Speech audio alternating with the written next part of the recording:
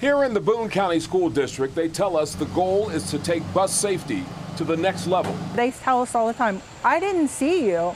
Well, I'm a big yellow bus, and you should be able to see me if you're actually paying attention. The district operates nearly 300 buses. A half dozen brand new vehicles were put into service this month.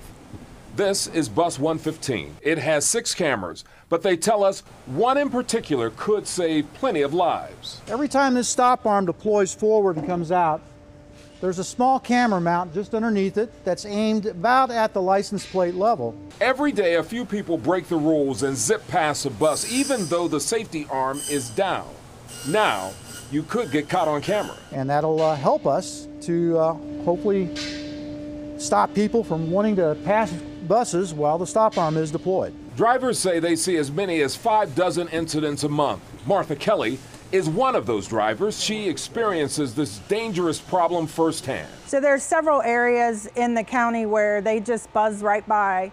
I've had drivers go around me on both left and right hand sides when I'm trying to load kids. Right now, only a handful of buses have the stop arm cameras, but don't think you're in the clear. I know that the Kentucky legislature is looking at legislation that's going to mandate this perhaps in the future.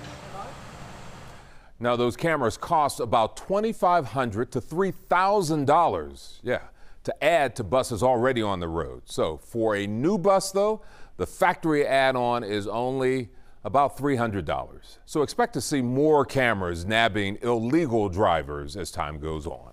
I'm Curtis Fuller, WLWT News 5.